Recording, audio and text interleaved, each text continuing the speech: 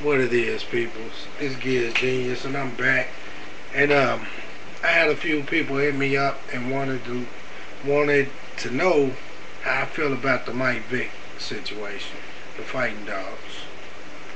And I figured I'd drop a video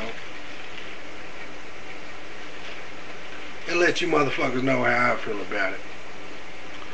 First and foremost, I want to take the race card off the table because people is playing this out to be a racial issue, and oh, they targeting him and going after him because he's black and blah blah blah. Fuck that. They targeting this motherfucker and going after him because he's stupid as fuck. He's making millions of dollars.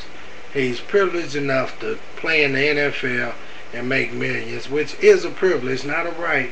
And you can ask Maurice Claret or whatever the fuck the dude named played for Ohio State. You can ask him about that shit, cause he was a for sure lottery pick, and right now he's in somebody's prison doing like 4 for robbing a bank. But that's a different story.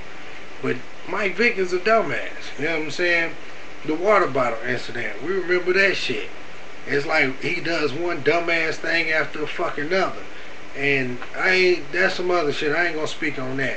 I will speak on the dog fighting shit.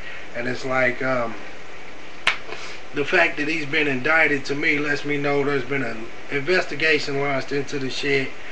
And the government feels like they have enough to prove that he's involved.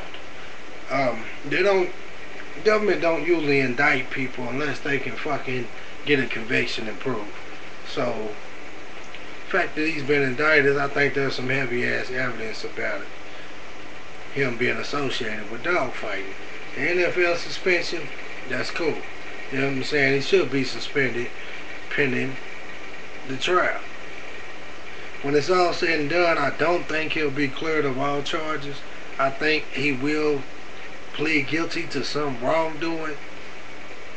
Won't serve no jail time, probably get probation. That's money talking. And he should be suspended for the rest of the year if he's convicted on any of the dog fighting charges. And that's how I feel about it. And I also want to say Peter, you know what I'm saying?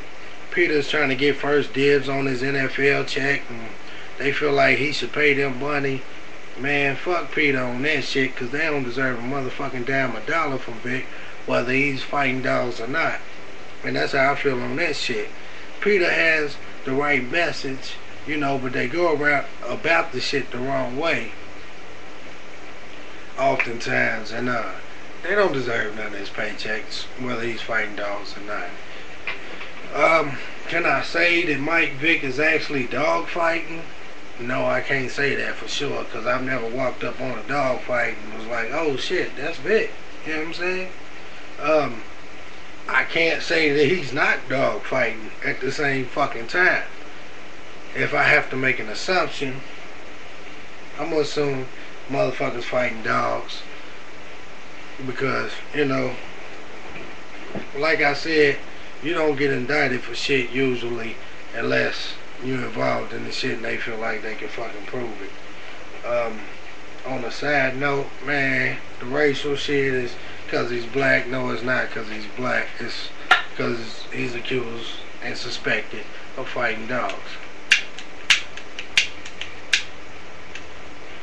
If my black ass was suspected of fighting dogs, I'd be sitting down at the county right now, and y'all motherfuckers would have never heard about it, never would have made CNN, you know what I'm saying, and it wouldn't be no, oh, they got me because I'm black.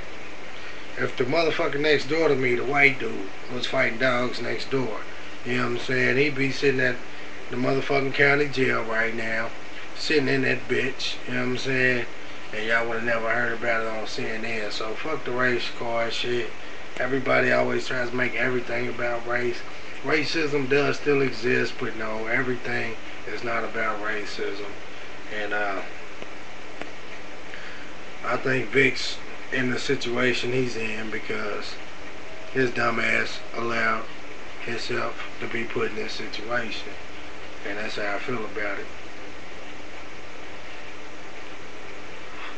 On a side note, I kind of want to say fuck Bobby Petrino from the way he left Louisville. Motherfucker signs a 10-year contract extension and says this is where he wants to be the coach. And then the Falcons offer him a coaching job and he's fucking up and gone. You know what I'm saying? A month later. Kind of want to say fuck Petrino, but I gotta thank Petrino because he took Louisville to new heights. But I do kind of wonder if Petrino knew Vick was not going to be there for his first year coaching the Atlanta Falcons, would he have made that jump?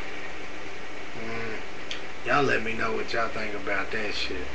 But until then, this Giz motherfucking genius, as always, giving my point of view on the shit and keeping it motherfucking real, and I'm out this bitch.